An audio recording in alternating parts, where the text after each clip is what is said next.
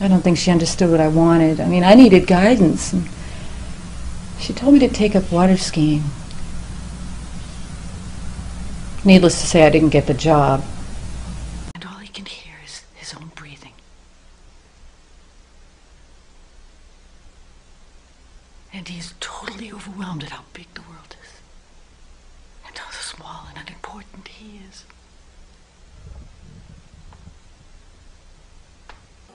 All right, here we go. So, Daniel, we've been meeting for 3 weeks now. Phew, time flies, huh? So it says here, you're receiving our treatment regularly, and no significant progress. That's all right, we have all the time in the world. I don't suppose you'd like to tell me why you did it. Daniel, we're not going to get anywhere if you don't open up to me. We're all trying to help you. You can trust me, Daniel.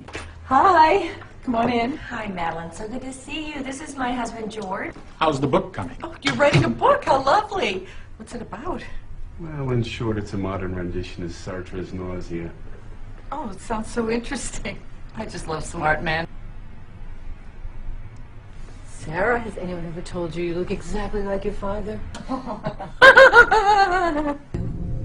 Yes, George. He's got to have someone to look up to.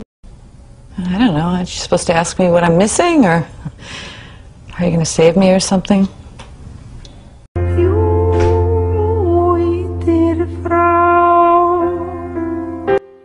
Why are you asking? You trying to tell me something? No, I just... Well, I mean, why would you ask me that? Because you know very well what would happen. They'd take you away. I mean, are you trying to scare me? Tell me right now, are they going to find anything?